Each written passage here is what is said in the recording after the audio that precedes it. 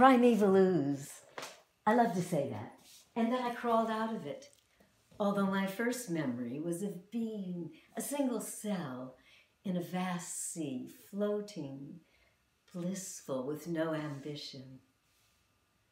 The sea was like a midwife's warm bath of fecundity. One big birthing bed. I told a half-truth, the part about having no ambition.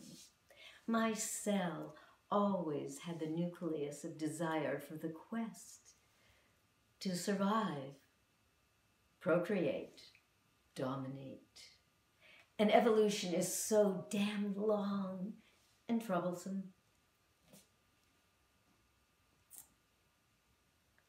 Patience was never my virtue, yet eons and eons passed with other creatures being content to remain with a structure, a template, a milieu.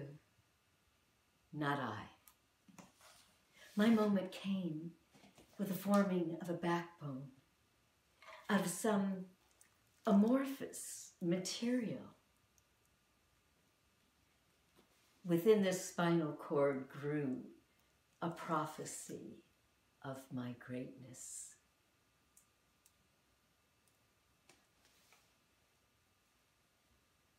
Is this all there is? Look at me now, upright,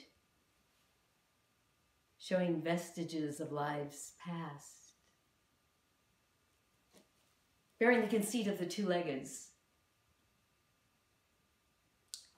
Before, and before then, I was a mind existing in all domains.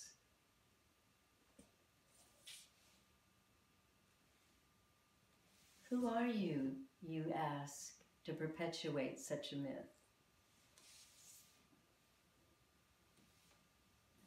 Who are you to disbelieve?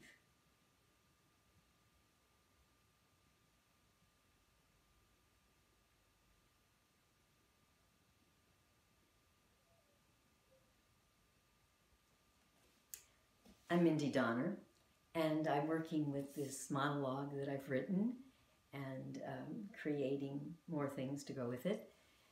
And thank you, Storytellers of San Diego. The name of this will be Goddess, or perhaps The Return of the Goddess.